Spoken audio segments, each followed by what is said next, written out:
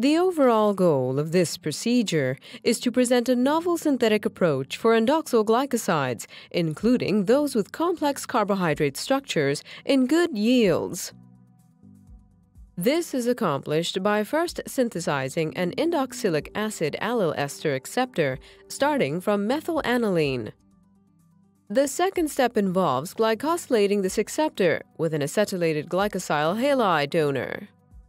Next, the allyl ester is cleaved by a palladium catalyst, and subsequent silver-mediated decarboxylation is applied to create the acetylated indoxyl-glycoside.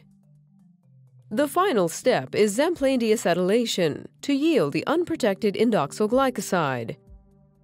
Ultimately, the prepared chromogenic substrate is used for a qualitative enzyme activity test.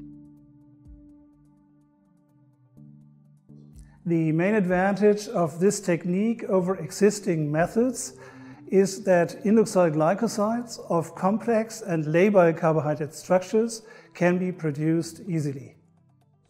We first had the idea for this method when we read a publication by Alexander Robertson from 1927, who developed the first synthesis of indicane employing indoxylic acid methyl ester.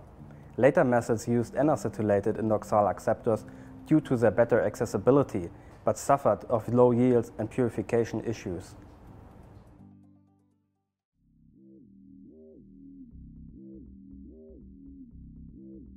To begin synthesis, acetylate a halogen-substituted aniline as described in the text protocol. Then, in a 3-neck round-bottom flask, reflux 2.3 grams of the resulting halogenated methylphenylacetamide.